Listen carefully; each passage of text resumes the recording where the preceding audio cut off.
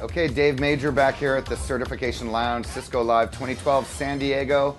We're winding down, folks. If you're here at the show, come on over to the lounge, say hello. We'll be here for about another hour. We have our next guest. It's JJ Kim. How you doing, JJ? Good. How are you? I'm doing well. So you are a CCIE, is that correct? Uh-huh. And what do you hold your certification, your CCIE in? Routing and switching. Routing and switching. Uh-huh. So tell us a little bit about your story. How did you get involved? Why did you want to become a CCIE? Okay, so about 14 years ago, I joined Cisco as a tech engineer. Okay. And in tech, there were many CCIE engineers walking around. And at first, you can notice that by badge, and there's a little CCIE logo on their badge, and there's just the instant recognition and the respect they get, and that kind of inspired me. And also, I saw 2 female CCIE engineers. And then when I saw them, wow, that's why I want to be. So you know, it's interesting you mention that because obviously it's a male-dominated field, is it not? Yeah, definitely. So you know, in that, do you feel like, I mean, obviously with everybody it's male out there, but female, just tell me what it's like to be. You know, it's kind of unique, is it not? Yeah, I mean, yeah, definitely it is rare, one of those rare moments. And also, I was a tech engineer when I get a call. And answering the customer oftentimes, I mean, sometimes they ask me can I speak to an engineer? Yeah. Then I say, speaking. And they get kind of, you're the engineer?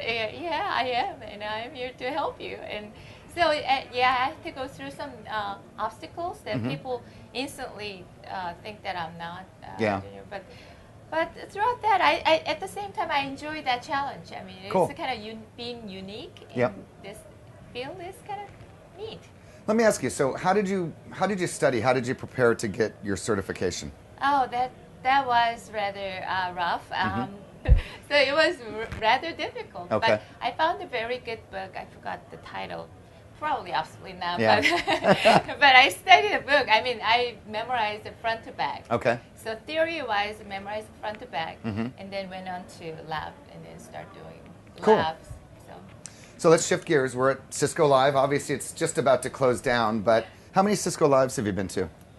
2. 2. Including this one. Including this one. And was it like last year, or was it a long time ago? No, 7 years ago. 7 years ago. I was an IT engineer at the Cisco IT. Okay.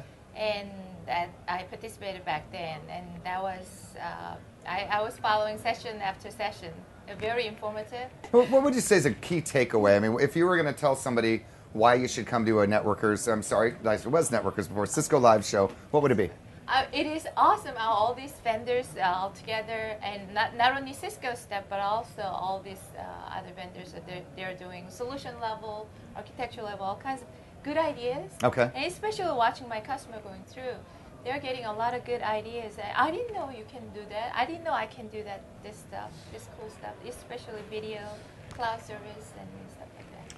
Cool. And what areas are you supporting and focusing now? Currently, borderless network. Okay. Like routing, switching, security, and mobility. And Okay. I'm very much interested in video stuff as well. So I've been spending a lot of time at video area. Very cool. Well, listen, I want to thank you for coming by, spending you. a little bit of time. That's JJ Kim. This is David Major. Hopefully, we'll see you next year at Cisco Live. Thank you.